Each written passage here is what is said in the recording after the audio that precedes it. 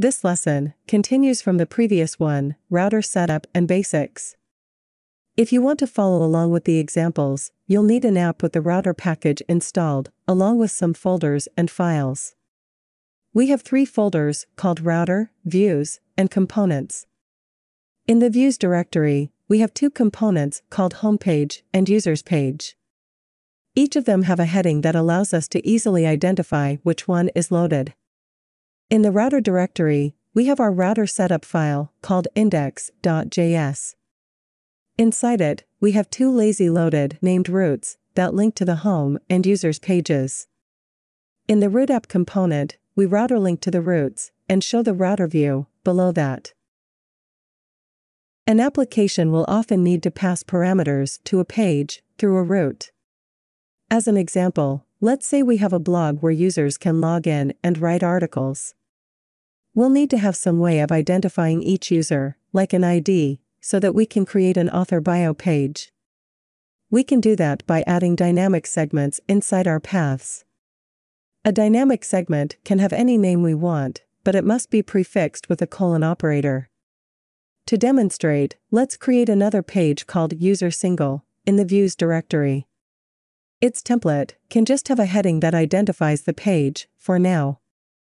In the router's index.js file, we'll add a route to user single, with a segment called ID.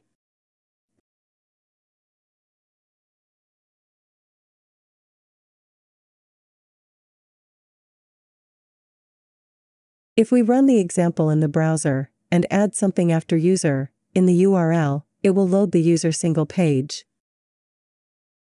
When we use routes with parameters, we can link to them by adding a key to the link object, called params. This key takes an object, with all the parameters we have in the route path. The parameter must be the same one that we defined in the route, and the value is whatever will be in the URL. To demonstrate, let's add a parameterized link to our example in the users page.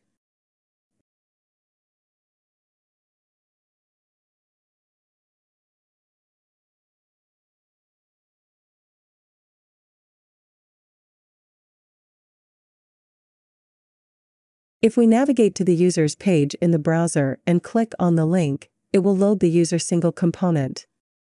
In a more realistic scenario, we'll have users defined in an array and loop over them to create links.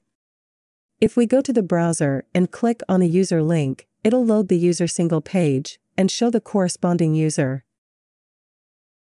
The view router gives us access to the root instance object. On this object is the params property that we can use to access the parameter from the URL.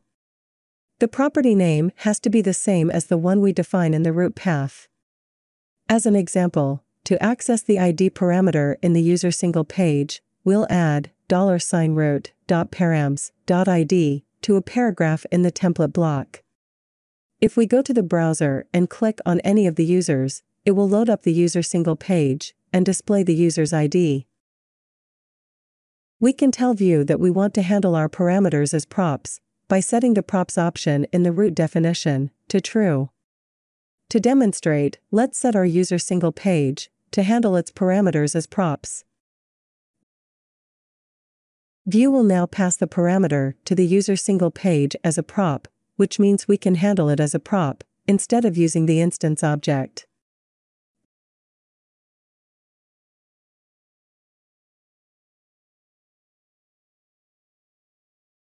If we go to the browser and test a user, it will look exactly the same as before. But now we handle the data internally as a prop. The view router also allows us to use query parameters in our routes. These are the key value pairs that come after the question mark in a URL. Query parameters are constructed just like root parameters, except we use the query option with an object that contains the key value pair. As an example, let's add a query parameter to our user links for the user's name. If we run the example in the browser and click on a user, the URL will show that the query parameter has been added. Multiple parameters are separated with a comma. In the URL, they'll be separated with an and symbol. To access a query parameter, we use the root instance object with the query property and the name of the property we want to access. As an example, let's pull the user's name from the query parameter and display it on the user single page. We can do it directly in the template, or store it in something like a data or computed property first. We'll demonstrate with a computed property.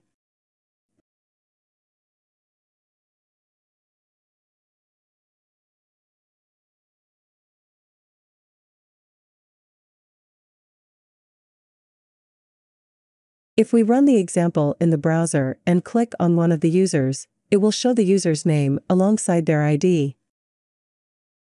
The router allows us to nest child roots in our main roots. To do this, we add a children option to a root that takes an array of child root objects. For example, let's say we don't want user single to be its own page anymore. We want to load it inside the user's page and display the user details below the list of users. For that, all we need to do is create a children array in the user's root and put the user single root inside that array. But if we load it up in the browser, it won't work. That's because Vue doesn't know where we want to display the child root yet, so we need to add a router view where we want the child roots to be rendered. In our example, we'll add it to the user's page. If we run the example in the browser and click on a user, it'll show that user's details below the list. Roots can be nested multiple levels deep, depending on your needs. Vue allows us to have multiple router views in one component, provided we name them. We can then set up the components that are loaded for each router view with the components option.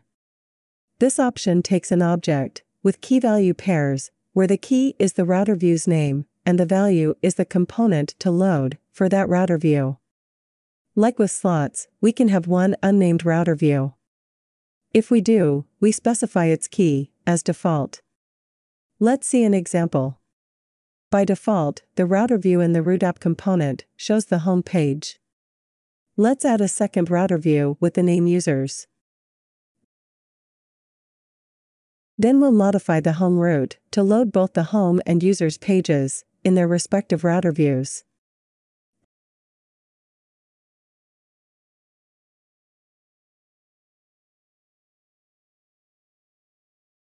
If we run the example in the browser, it'll load both components instead of just the home page. Because views are loaded dynamically, a page won't scroll back to the top when we navigate to a new route. Vue gives us the scroll behavior option to customize such behavior. This option is a method that automatically gets 3 parameters.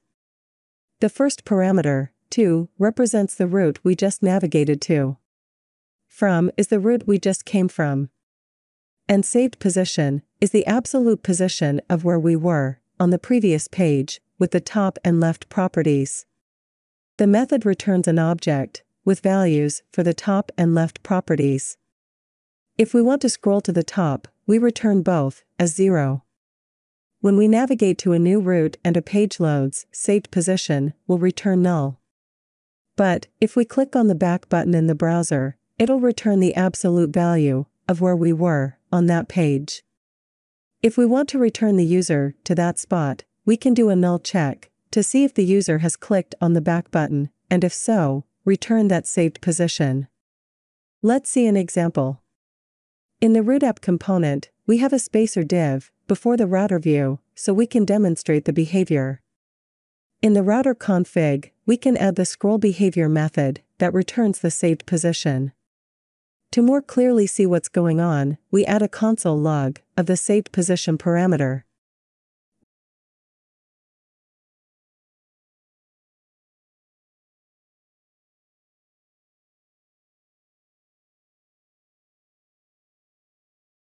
When we run the example in the browser, the console log will show 0 for both top and left properties. If we navigate to users, it'll show null. Then, if we scroll down and click on a user, it will jump back to the top of the page like we want. The console log will show null again, because we navigated to a new route. Then, if we click on the browser's back button, it'll take us to the bottom of the previous page, where we clicked the user's link. This time, the console log will show a positive value for the top property. In the next video, we'll learn how to execute custom logic before or after a user goes through a route with route guards. Thank you for watching. We'll see you in the next one.